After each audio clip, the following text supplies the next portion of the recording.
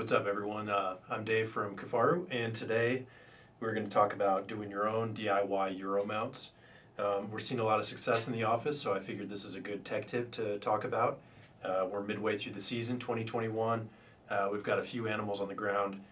I'm going to show everybody how to do some Euros. A couple of things, Euro mounts, you can do, you can boil them out. You can do cold water maceration. Cold water maceration, you don't want to heat up the water. You're just basically doing the same type of thing you would do with boiling, except you're letting the water do the work. It takes a little bit of extra time, but you're not going to damage the skull. You can also take it to a shop and have them, they use the beetles, and the beetles will actually eat all the flesh off. That's probably the best way. I'm going to go with the boiling route. I'm actually not going to bring the water to a boil. We'll talk about that later. Things that you're going to need. So you're going to need a good sized pot. You're going to want to be able to fit the head in. This is big enough for a deer, possibly a smaller elk. Big bull, I'm not quite sure. We'll get there when I get a bull on the ground in Colorado here. I like to use some borax. This is going to be like a detergent. It's going to help get rid of some of the stink coming off the skull. It's also going to help get the meat and the tissue to come off as well. I like to use Dawn dish soap.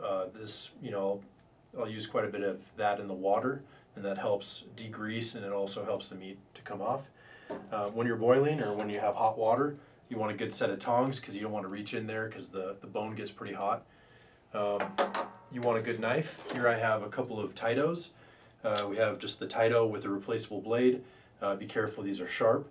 I'm going to use knives to scrape the flesh off and cut off any extra meat that's in there.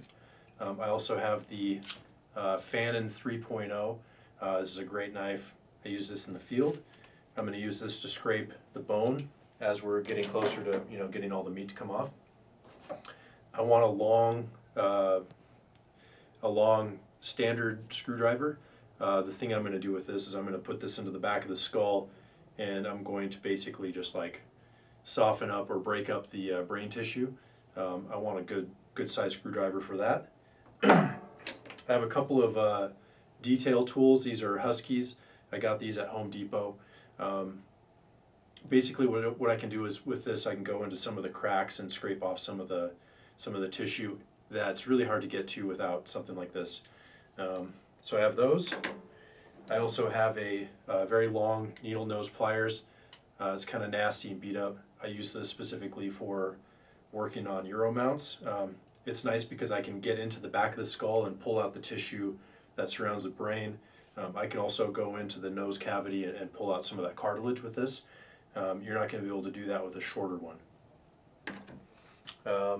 Some other things I'll use once I get to boiling or also bleaching, I'm going to use a nice nylon bristled brush. This is going to help me move some of that stuff off. Good set of gloves. Some of you may want to use it for when you're boiling. I typically don't because it kind of gets in the way when I'm using a knife. I will use this when I'm bleaching though, because the bleach will burn your hands, it'll burn your skin. The thing that I'm going to use to boil, I just picked up this really nice single burner camp stove, single burner stove. This is big enough to get a pot on top of. I think it's right around 150 bucks. You can get them at Sportsman's, get them online, whatever. I just picked one of these up. I'll probably use it in the office just so everybody can boil other skulls. You will need propane for this, so make sure you have a large propane tank. Okay, so once all the boiling's done and cleaned up, you're going to change the water, put more Dawn dish soap in there. You'll probably let it sit. This is going to let the skull degrease, and it pulls some of the grease out of the bone. Typically I'll do that for a few days, changing the water out every single day, and it's going to pull all that stuff out. Once that's all done, we move to the bleaching section of this. When I bleach, I'll typically let the skull dry probably overnight. The next thing I'm going to need is going to be a tray liner for basically like a roller tray for when you're painting. I'll put the skull in here and then I'll cover it with the bleach. This is going to help with cleanup. Again, you need the gloves. Definitely use the gloves. I have just painting accessories. I've got paint brushes, cheap paint brushes. Don't use good ones. You're gonna mess them up. So I have a few different sizes of those. A smaller one for getting into some of those detail areas, like inside by the eye, inside that eye cavity. I can also mix up the bleach in here in these cups. Now the bleach is, you can get a lot of different types. The type that I actually like the most is a 2-part bleach. I get mine at Trufitt. It's a taxidermy supply place in Utah. It's just outside Salt Lake. Trufitt.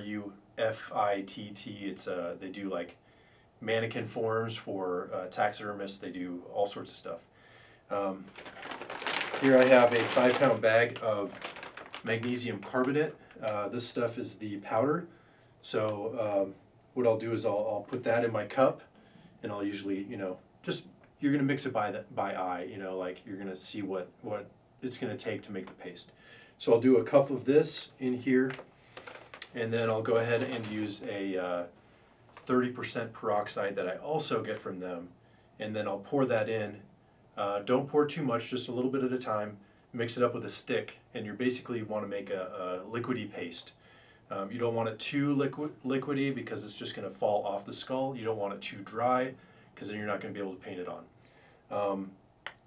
I ran out of the 30% peroxide from those guys. I have Isaac Aliman, a good friend of mine, is going to pick some up on his way into town. The other option is I have 40% peroxide from a hair salon. This is Salon Care. If you or someone you know works at a salon or a salon place that supplies them with all their parts, you can also use this. This is basically the same thing. It's a 40% peroxide that you would use in a hair bleach. Okay, so those are the things you're going to need. We're going to work on Frank's deer that he shot. We're going to bleach his skull. We already worked on the velvet, so we're just going to jump in and start boiling it up. Okay. Yesterday we walked through all of the different steps. Today we're going to actually go and do the Euro mount for Frank's buck. I actually had to start soaking it last night because it was smelling up the studio for us, and it smelled really bad. I almost threw up. So I stuck it in water already. Some of the things I missed, showing you guys. Dawn dish soap, I just sprayed some in the water, kind of mixed it in, threw some borax in there along with it, and then threw the skull in. Now, some other things you want to think about are the depth of the water. We don't want the water to go over the end of the antlers, over the base, especially with velvet. Boiling water is going to soften that up and it's going to break or come off. So I'm going to fine tune the depth of the water just so it doesn't go up to that.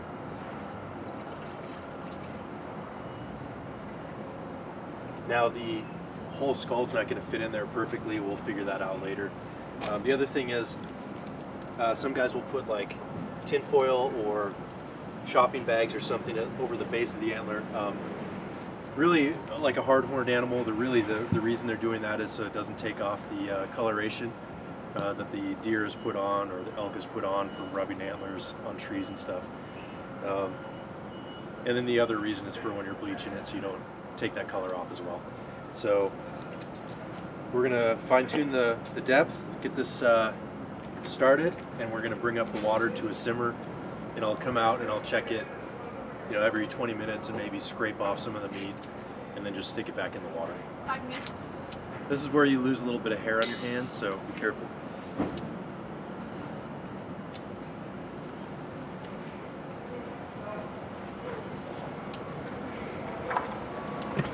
Woo.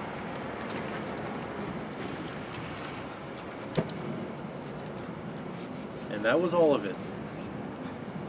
Doesn't smell very good. Okay.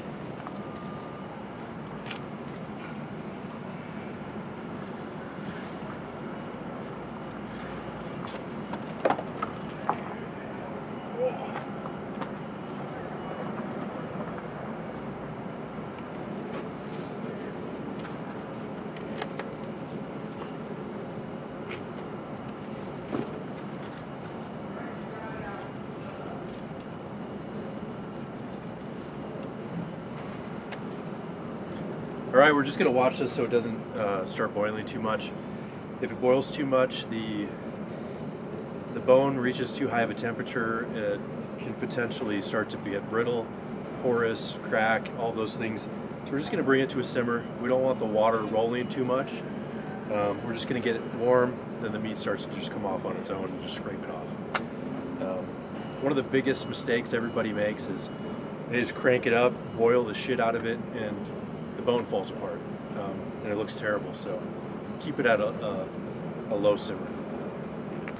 This right here is a good temp. It's steaming. The water is a nice little bit of a simmer, and it's not boiling. You can see the meat's peeling back on its own. Let the water do the work. Doesn't taste as good as it smells.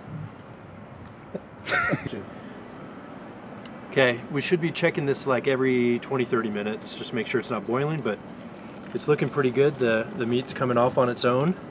I'm gonna let this drain for a second. I'll throw it on a table and start scraping just to help it along, and we'll throw it back in.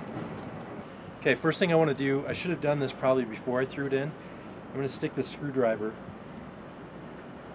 in the brain cavity, and that is right here.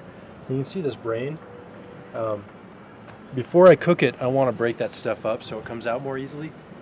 If you don't break it up before you start to simmer and boil, it can turn into like a hardened ball, and it's going to be a heart attack to get it out of there. You'll have to use a pressure washer inside the brain cavity, but basically I'll just stick this in, twist it, kind of break it up a little bit. It's like a little lobotomy on the deer.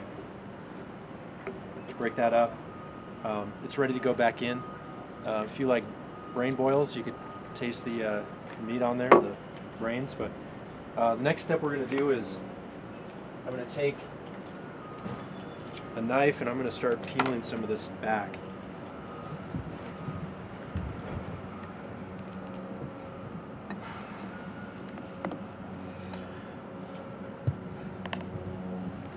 Some guys like to wear gloves during this section.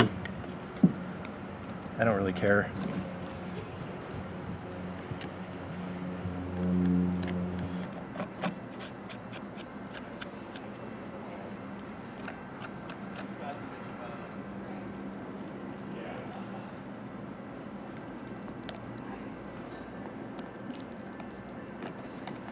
Sure, Luke would love this.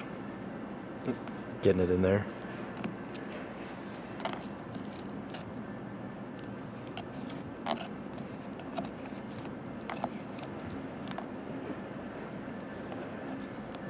All right, so I've gone around and peeled a bunch of stuff off.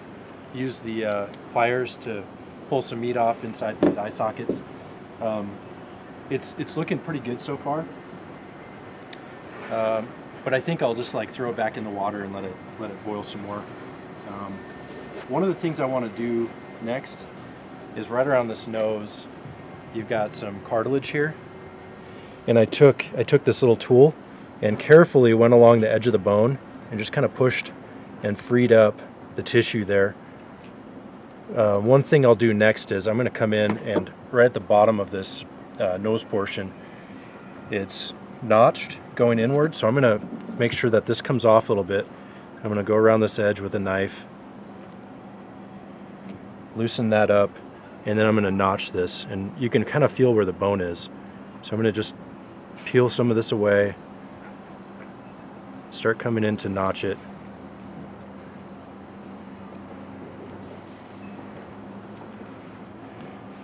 And what I'm going to do is, once this is freed up, the inside should start separating from the bone.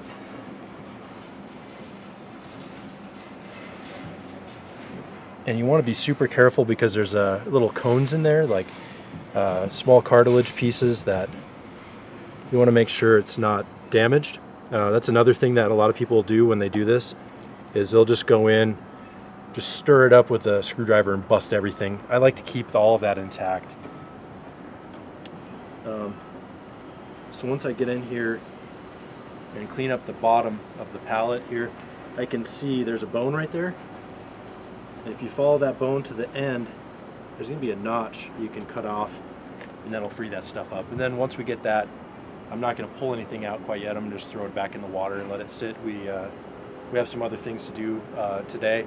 I'll just throw this in there for a little bit, and then I'll come back and check it every 30 minutes or so.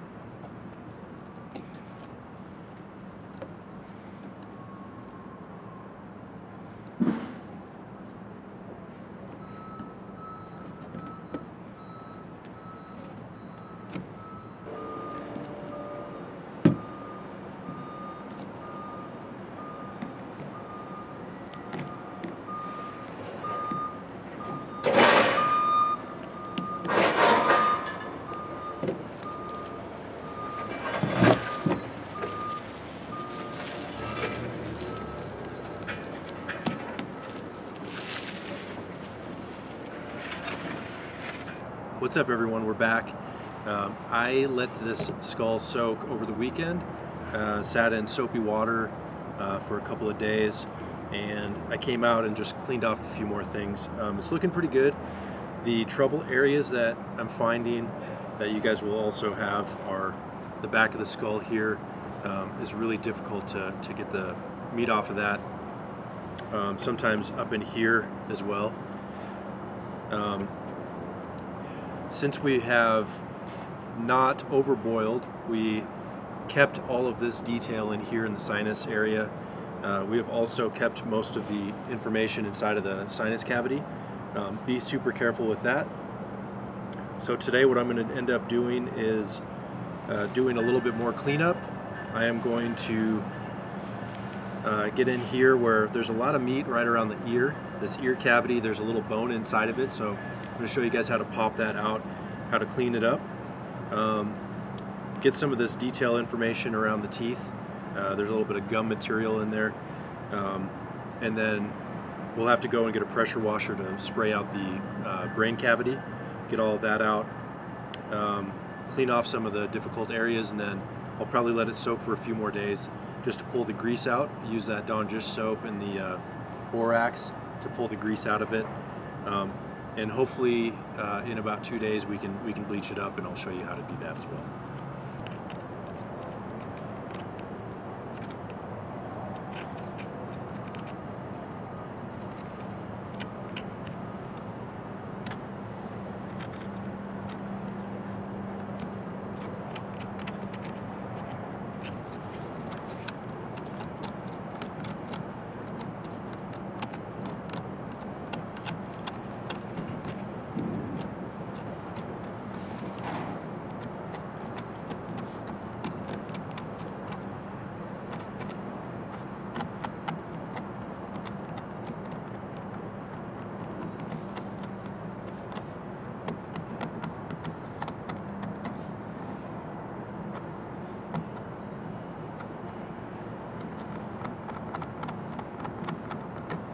Okay, for this earpiece, we'll just find the opening.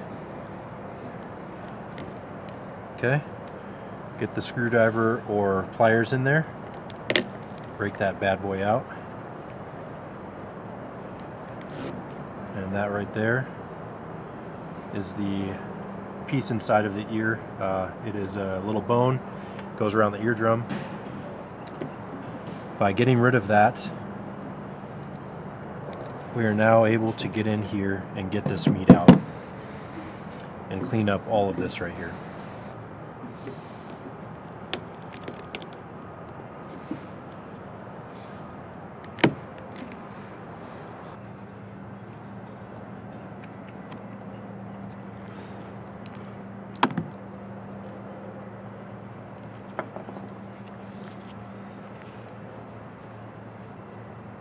So that's all cartilage.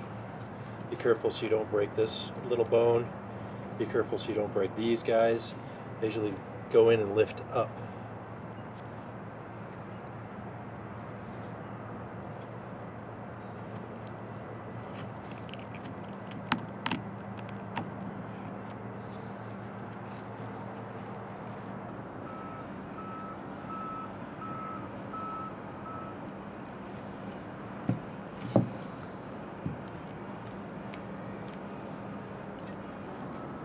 All right, we have cleaned off the back of the skull.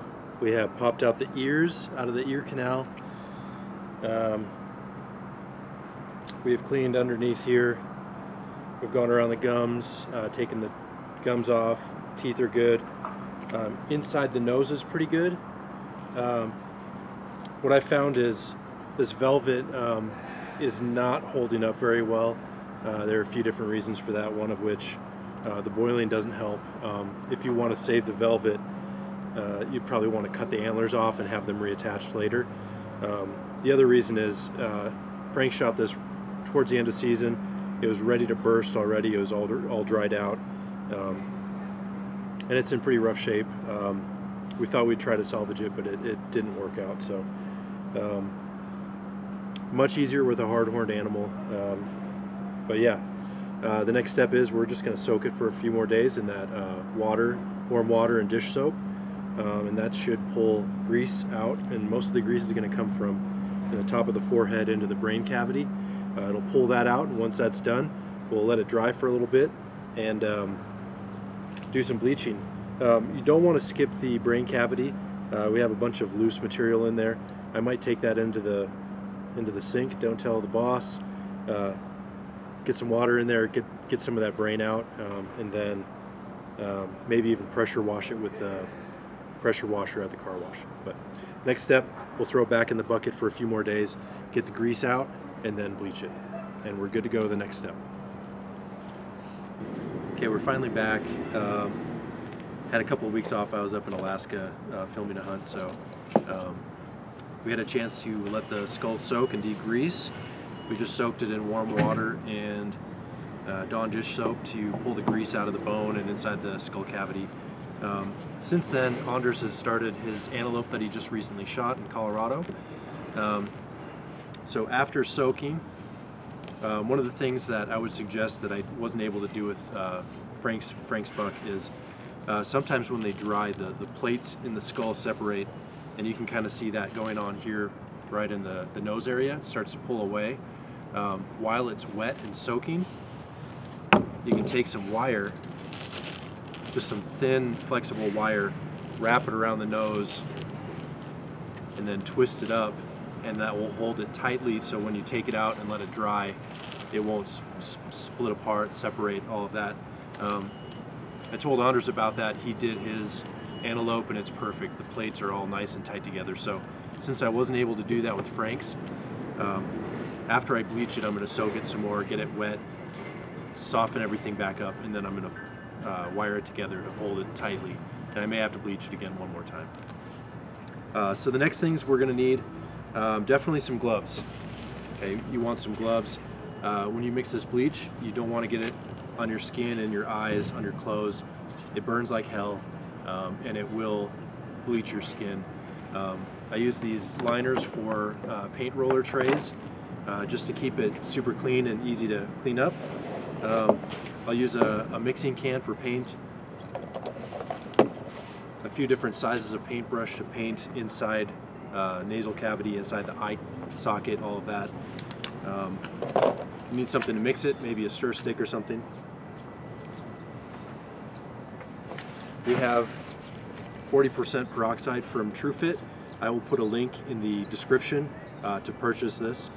There is a hazmat shipping charge, and it's going to double the price of this. The nice thing is you can get this in person in Utah at the shop. Again, it's a taxidermy supply company. You can get this in the gallon or larger containers. If you're doing multiple skulls, this will do quite a few, especially deer and antelope size. We're also going to be doing our caribou here pretty soon. I'll take care of all of those.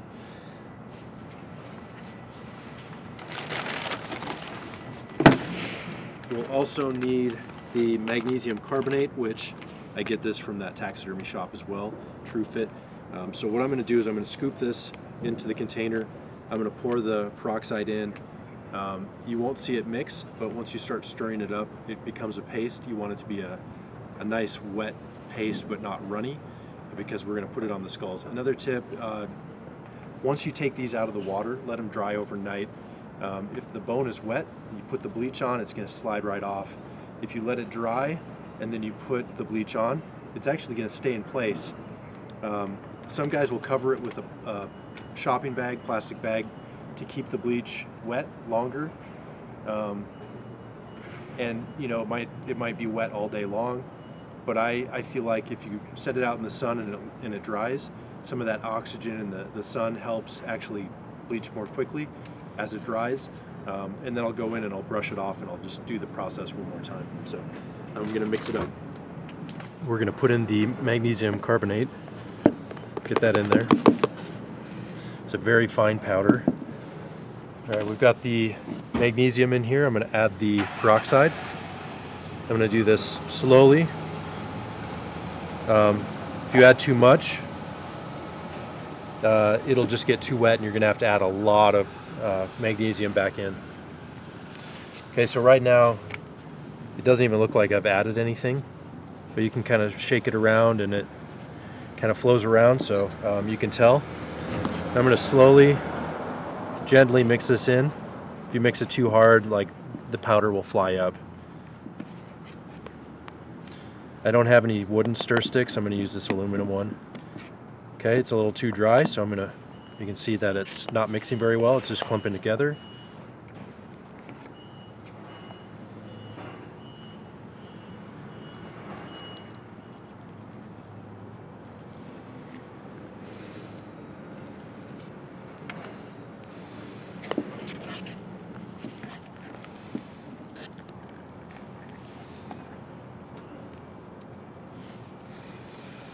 Remember, do just a little bit at a time when you're adding the peroxide. It's hard to recover once it becomes too much of a solution and too watery. Okay, so this is looking pretty good. I'm just going to mix and get these lumps out.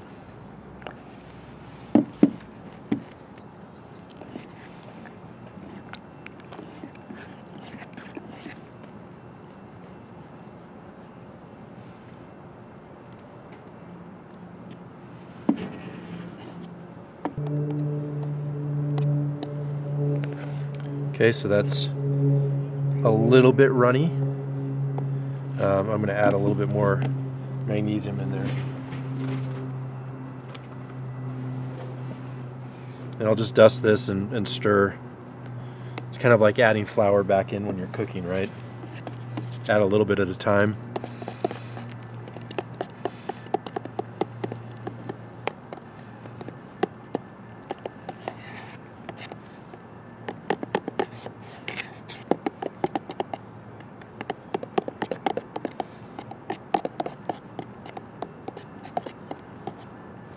This is a lot closer. I'm just going to do a tiny bit more and call it good.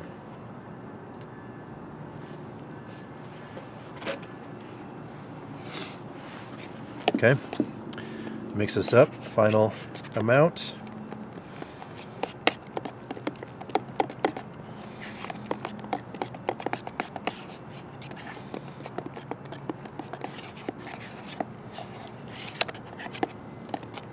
Okay, looks good. Won't pour out very well. Good consistency, so it should sit on top of the skull and not slip off. So it's like a good pancake consistency. All right. Again, don't use a good brush, use a cheap one. Okay, so I've got my mix, I've got my brushes here.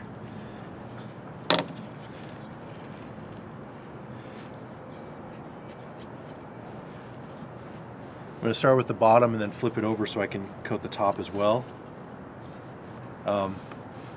If you want the teeth to have that patina to them, that kind of plaque buildup, that color, cover them with like Vaseline or something like that, or maybe chapstick.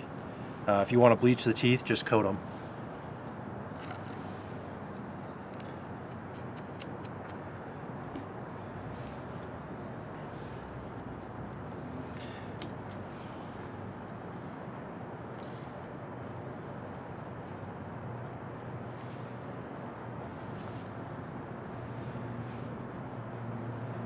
Make sure to kind of dab into all those nooks and crannies.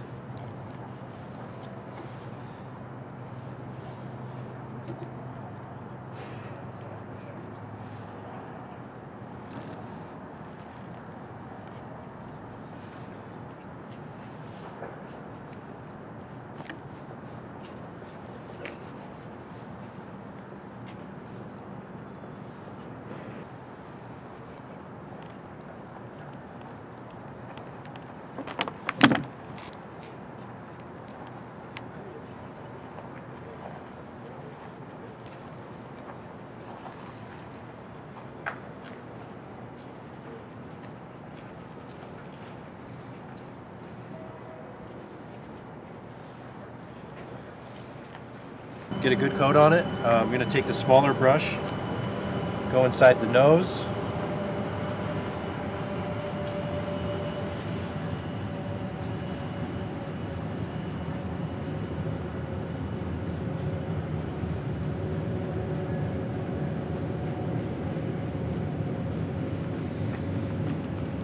Go inside this sinus cavity here, this little pocket.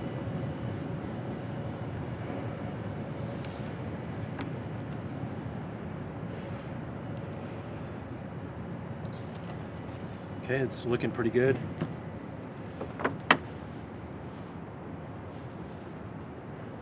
I'll go inside this eye socket here.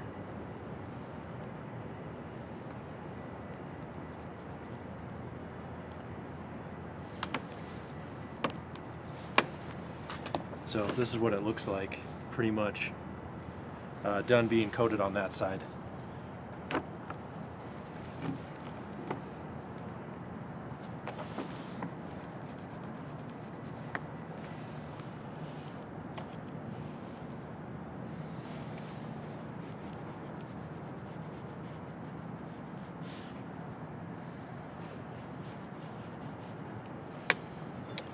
Again, once it's coated and it's saturated, the bleach will start to slough off.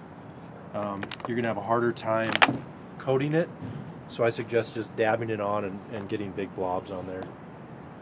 Once you try and brush, it's gonna brush all of it off. So just dab it on, you're gonna get it to coat evenly like that, just perfectly like this.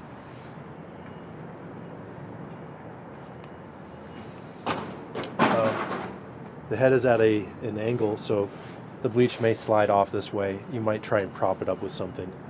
I'll see what I've got around.